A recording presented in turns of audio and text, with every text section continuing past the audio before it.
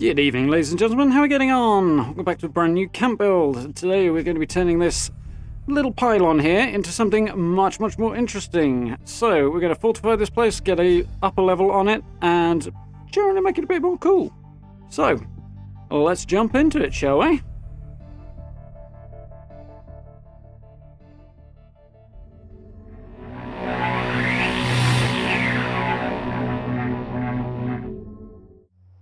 Okay, so just have a little look at where we are. Top of the world's just across from us here. Just near Morgantown there, Vault 76, and we're not too far at all from Bolton Green. So, convenient little spot, this one. Just on the edge of the Forest and Savage Divide. Got a couple of bits and pieces already in place with this particular pylon, which actually does kind of make this build a little bit harder, but it also gives it a bit of extra character, so there is that too. So, for right now, I've got these two foundations in place already. It took me quite some time to get into place, so rather than faffing that for ages on camera, I thought I'd show you basically what I did. So we positioned the one foundation where I thought the right place was, snapped the second one onto it, and then I used these posts, these are the tall posts in the stair tab, to gauge whether or not I got them lined up properly and whether or not I got the height right. So here you can see they are both about the same distance, so we've got the line following the line of the pylon correctly, and they're just about clipping through the crossbar there at the top, which means they are lined up for where I need the floor to be. And you can also tell from that that they are 3 stories high, so you know you've got the final position of the floor will be at the right height. But just to double check on this, we're going to do a little bit of confirmation. So we're stuck an extra foundation on there, snap a staircase in, and we should have to go up 3 floors, and then when we do, that floor should line up with the foundations below, assuming everything's gone according to plan. And it should be resting quite nicely on those cross beams. So let's get a couple more stairs and floors in. So we're on the first floor here. That's floor number 2. Get this staircase snapped in when it wants to cooperate. And that'll take us up to floor number 3. I should say, by the way, I'm sorry there's no interaction sounds going on. Unfortunately, I had a few issues with the in-game audio on the recording here, so putting the environmental sounds back in wasn't too bad, but unfortunately the individual interaction sounds would have been nightmarish, so I thought I'd like to get this video out before Christmas, you know. So we'll have to make do as is. But, as we can see, we are now lined up properly with the 2 foundations there that we actually want to build off. I have our staircase on. That's looking nice. When we head back up, we'll be able to see that the floor pieces here, which are the level we actually want, are sitting quite nicely on that crossbeam. Just about spot on, in fact. Didn't take as long as you might think to get this right, actually, with the way I tested it using the pillars, but it does require a little bit of patience. So, if we've got these in the right place on the horizontal plane as well, it should fit just about to the edge on all sides. Obviously here we've got a half-size gap, which is not quite perfect, unfortunately, but that's just is what it is. It's just the size of the pylon there. Not much we can do about that. So that front edge seems to be fine. Let's test it going across now. Again, we're going to need a half floor on here to get it to fit. And look at that. Perfect. Nice. So, we'll take all that stuff back out, and we'll get a staircase in here. So this is a little technique that some of you guys have suggested I try out a few times before. Certainly given some of my gripes with these particular stairs. But we're going to stack them, as it will make for a nice little contained staircase running up to the upper level here. So to do that, get a couple of the posts, just snap them on the top of the base staircase, the lower one. Go 2 high here, and then take out the lower level, which leaves those top ones floating, which for the moment we can still do. Then we'll get the staircase we want on, and it should just guide it into place quite nicely. Sometimes you have to be a bit patient with it. It takes a little bit to get it to snap in the right place, but in this particular instance, it went just fine. So we'll head up to here and repeat the procedure one more time. Stick these on top of those. Come on. There we go. Whip these out. And we should be able to put the staircase in. Doing it the hard way by standing on the staircase here, but needs must with it being this high in the air. On the other hand, it went just fine. So, pull these posts off, and we have our stairs up to the appropriate level. So it looks better than trying to go around in a circle using the other type of stairs, doing it this way. It just takes up way too much space and just looks messy. So, quite happy with that. Let's get our floor put in. One point that is worth noting here is that you will quite likely be unable to remove anything once you've put it in place. Something to do with the staircase we're using just being temperamental as hell, and the glitch that we're using to get them to stack as well, presumably. But it does mean when we actually try to take something out, as we'll see in just a second, I can't actually remove this floor. This one here will not go. Obviously nothing is relying on that, but that's just the way it is. The only way to change it now would be to move my whole camp and start from scratch. So we'll work with what we've got here. So for the moment, that will do. We'll head back down to ground level, and we're going to use the new junk walls. I say new, I use the term loosely, to fortify the bottom of this area, because obviously we don't want just anybody running up to our camp. So we're going to use a few of the good old Fallout 4 techniques and use the rug glitch a little bit here, because I want these a little bit closer to the pylon than they're currently able to go. They're much more forgiving than they used to be in Fallout 4, which is great, although our selection isn't quite as good. Although I may be misremembering due to mods slightly there, but either way.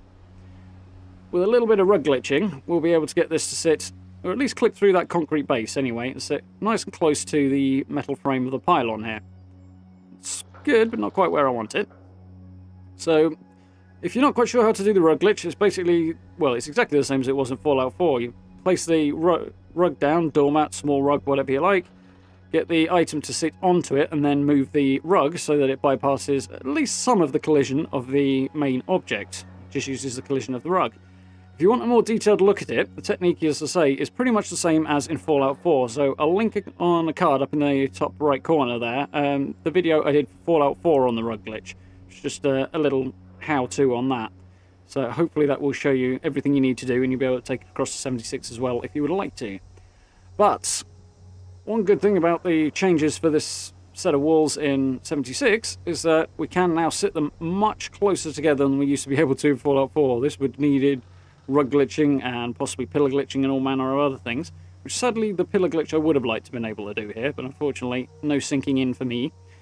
So we have to make do with a tiny little bit of floating and hide it where we can. For now we're going to make sure we've got the line right and run this across between the two legs. Yeah, come on. There we go. Tiny little bit of floating on that. But we'll be able to hide it with the grass, so shouldn't be too much of a problem. And we've got a little gap there that we'll come back to in just a moment and plug it up. For now, we're going to jump onto this side here. And this red stag that you sort of see behind the corner of the junk wall there is causing a few issues, as is the rug glitch incidentally on this. These require you to place the rug a bit further underneath the actual wall piece there. As you'll see in just a second when we actually get it to work. Still being temperamental. There we go. See that little hop there? That was it. So you might be better off using a larger rug, but obviously the bigger rug you use, the more conspicuous it's going to be when you have to leave it in place, which obviously to get the rug glitch to work properly, you do. So we'll get this sunk in a little bit on this side. You have to assume they've made a little cut there so that it'll sit nice and flush with it, as opposed to clipping. And then we're going to have to work on a bit of an odd line here. Try and run this just behind the remains of the radstag on the floor, because unfortunately we can't delete it, we can't blow it up and make it fly away. Can't use the bulldozer feature or anything to get rid of it, it's just stuck there, which is very, very annoying. So we're going to have to run the line of the wall just behind it. Otherwise it's going to stick out in a very annoying way and look ridiculous. So keep an eye on that, make sure I've got the line right, so we'll be able to pass it behind the little radstag there. A little tweaking necessary. Fortunately, as always with these things, it's trial and error. But we will get there. It's probably a good moment to point out, obviously I'm not going to go through and show you every single wall piece I place. The general idea will get you going, and you'll be able to follow it around if you want to recreate something similar. But you will also encounter basically your own unique set of issues, because there's just no way you're going to be able to get everything in exactly the right spot that I did. So a little bit of trial and error will be required if you want to have a crack at something similar. And of course the video is going to be quite long enough, we don't want to be here all day, so some trimming is required. So we'll give you the essentials and then we'll move on a little bit.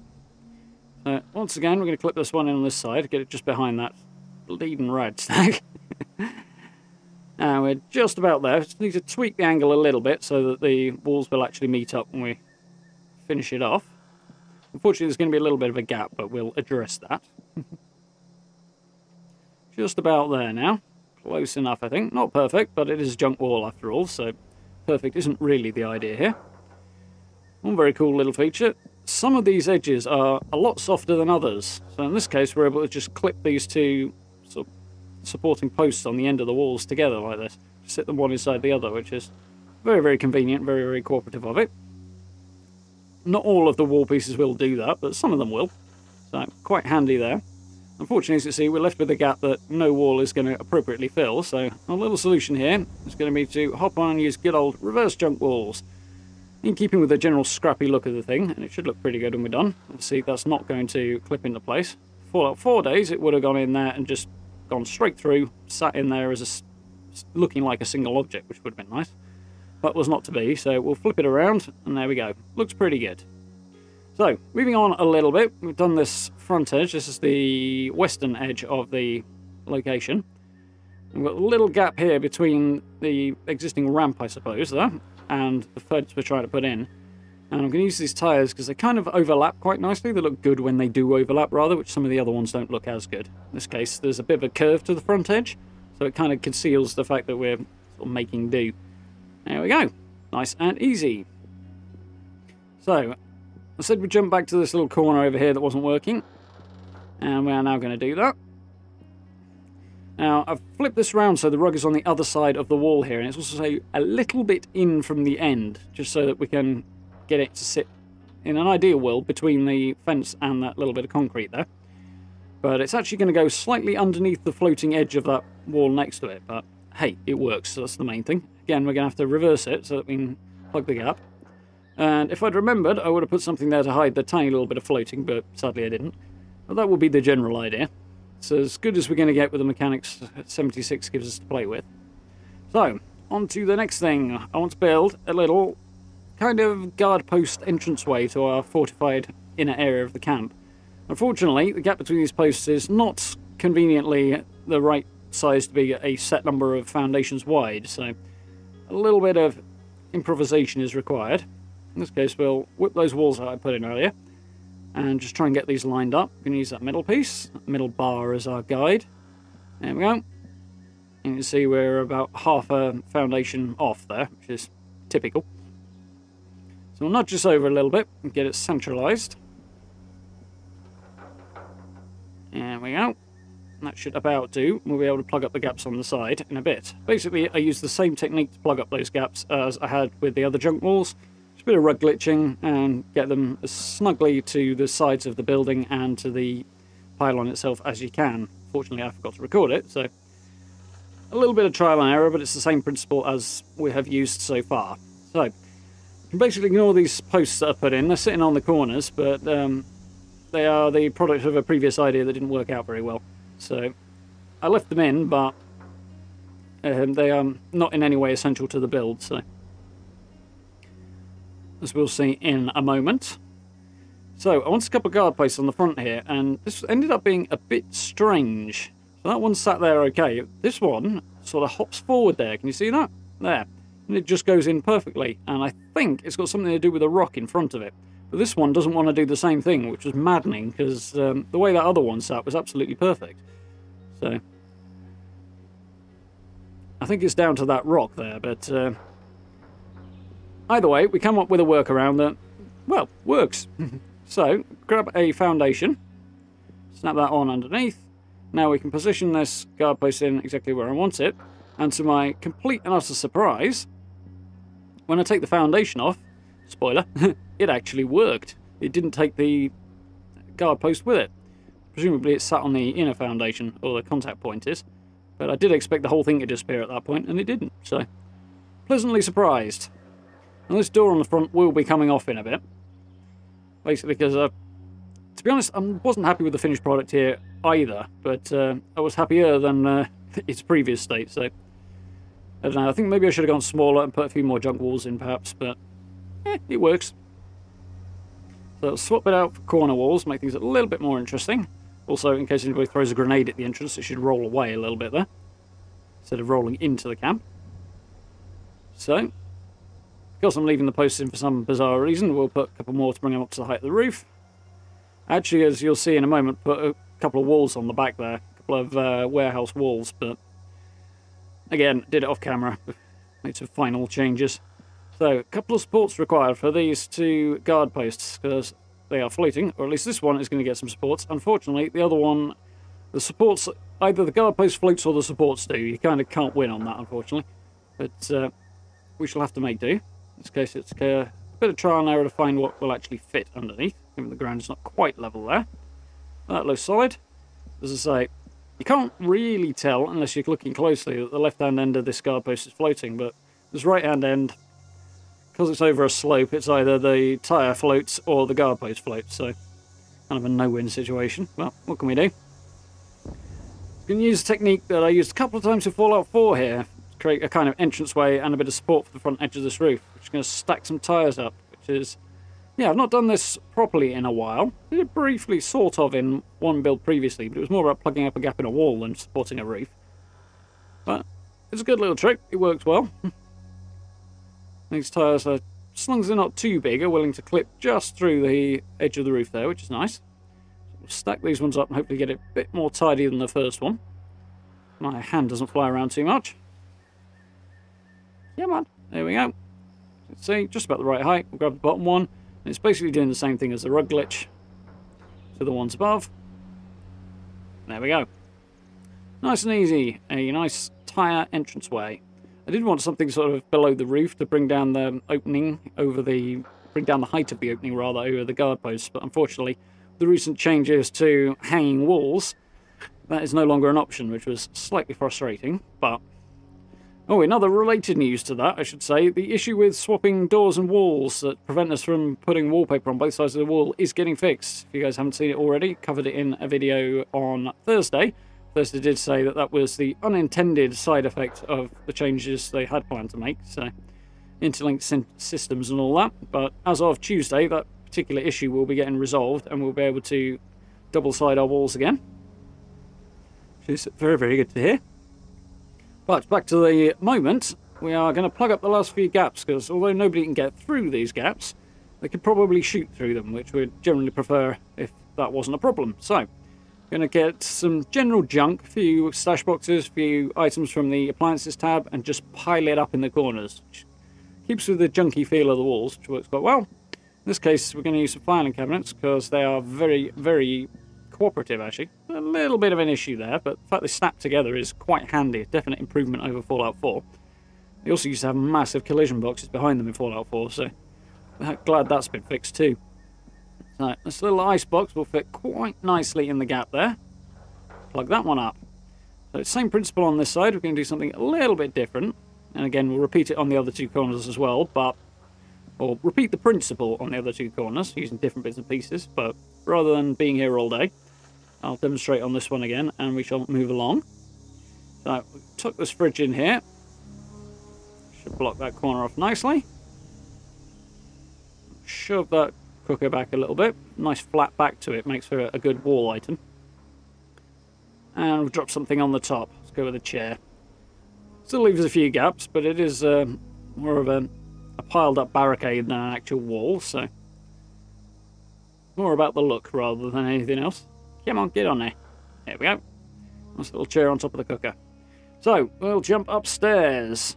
Last little fly around up here. Most of what I did up here ended up being decoration. I had originally planned to put a sort of structure up here. Unfortunately, we are a little bit too high and couldn't quite get the roof on it, so I ended up not going with that idea and just going with an open plan type feel up here.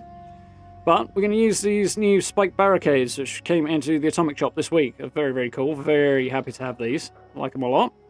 Still not sure why they use concrete instead of rubber though. There's no concrete anywhere near them and there's quite clearly rubber on them. But it is what it is. Unfortunately, because the sides of the pylon taper, we do encounter a few issues here. You can see I can't even get this particular barricade to sit anywhere near the edge of the platform. For some reason, once it's placed and I move it sideways, that one was willing to work. No idea why, but it is what it is.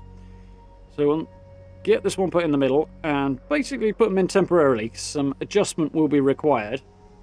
Unfortunately, as I say, that tapering of the pylon is also going to cause problems later on with putting some other bits and pieces in. So we'll have to kind of work around it. I'm just going to create a nice kind of junky railing around the edge. kind of functional one as well, as you'll see in just a moment. Well, that's the general idea. Some of these little railings will snap on, some of them won't.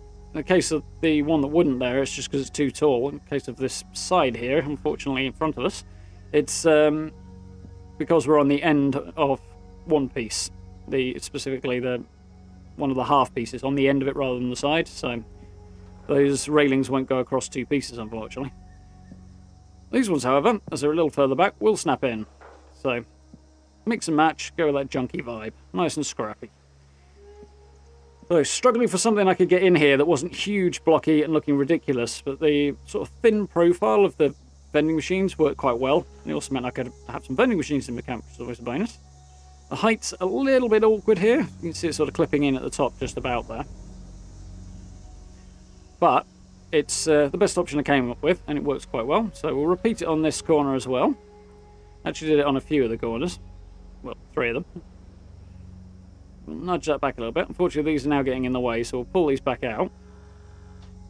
Come on. Oh yes, I tried to shove it over first, and you sort of see there they'll actually clip through each other on the sides, those spike barricades, which is quite cool. But still won't go far enough over. So, out you come. Yeah, there we are. It's still not going quite as far back as I wanted to. Stubborn though. Come on, figure it out. There we go. So nudge that back a little bit further. You have to go around the side to get it to go back as far as possible. But once again, that's still a little bit further away than I'd like it to be. That's about as good as we're going to get, I think. Get it up against the other side as well. There we go. Tucked in as far as it's going to go. And now I can't get this spike barricade back in. So we'll pull this one out and take that little railing off, because it's kind of useless now the barricade's there. Shove that over there. Line it up along the front edge. Kind of hard to see what you're doing without falling to your death there, so caution is required. Actually, to be fair, I think you can survive the fall from this height. But I wouldn't want to fall much further.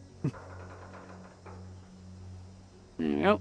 Just a little bit of persuasion required. There we go. And that'll do nicely. So, repeating the same thing on this side. You see I've got barriers in here. And we'll basically do the same thing behind us as well. Facing east here.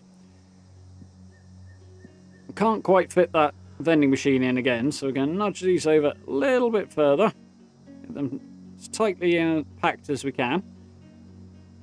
And then this machine can go as far back as it can and just as tightly over as it can as well, so that we can fit one more vending machine just here. And then we've got the full set.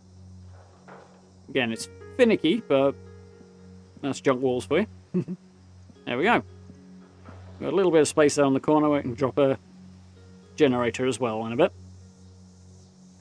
So that is the gist of walling this place off, and after that it's just decoration.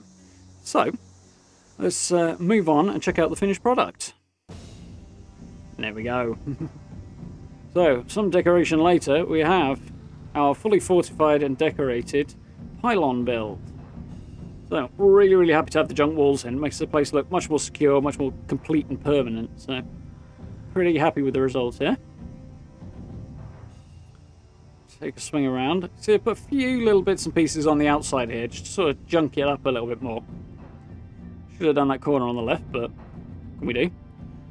Hadn't quite noticed the what is that? It's filing cabinet clipping through there, but unfortunately I didn't notice until I did the tour. But what can we do? Little raider cage, because why not? Just need to mix up the outside a little bit.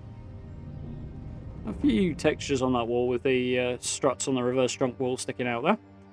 And around the corner, put a blue bungee board over the front of that ramp there, just so it stops any wasteland denizens from just running in and straight up to my camp. Don't really want that. A few bits of junk there just to texture up the walls a little bit.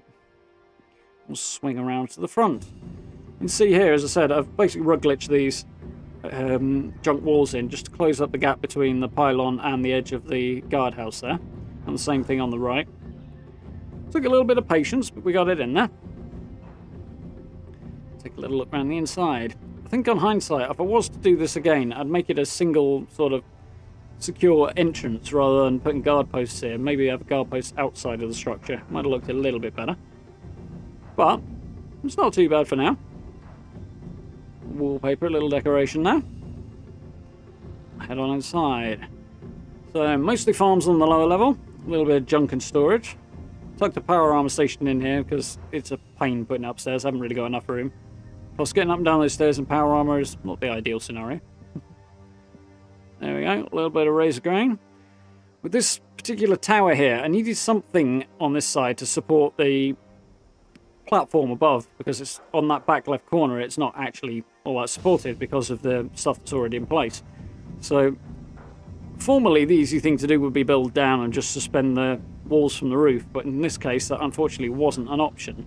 So I basically ran the foundations out from the foundations here and then deleted the spares so that I had it positioned directly underneath one of the floors above, and then just stacked walls all the way up to the top. A couple of doorways in there, so it needs the construction lights to throw a bit of illumination down on the lower level. Swing up. Got the new Blood Eagle totem there, which, given that you're not going to see it in a Blood Eagle camp, at least I don't think so anyway, doesn't bother me too much. It doesn't make this place feel too raidery. It's just kind of cool and makes for a dramatic entrance. But we are up to the upper level. I've got the vendors switched off so I don't get any visitors while I'm doing this little tour. Unfortunately, up here the frame rate is not quite what I would like it to be. I think the combination of being open plan and having a lot to render in the foreground, and therefore, because it's open plan, the background as well kind of struggles a little bit, but it does look pretty cool. A few display cases, plenty of room to move around. I do like how this little crafting area has turned out in the middle here, just stacked all the benches back to back. It's a nice little kind of unit there, and well-defined little crafting area. It looks cool. Well, I think so anyway. So I thought I'd use this Vault-Tec canopy here just to get a little bit of extra shelter for the bed. It's a little too clean really, but I wanted to enclose this area, so we've got a couple of junk walls just on top of some concrete tyres there, because they're not quite tall enough on their own. Another vending machine tucked in the corner. And a few other bits of decoration knocking around as well. Unfortunately, closing off the sides of those canopies is not quite ideal, but what can we do? Make it look scrappy, I think is the honest answer. A few tyres as light stands. And I do really like that new mine car cooking station. It's very, very cool. So, you can see I've tucked a couple of rugs here, which are a bit awkward, so that we can just cross the gap. But it does kind of work as well. Now we make our way down the stairs.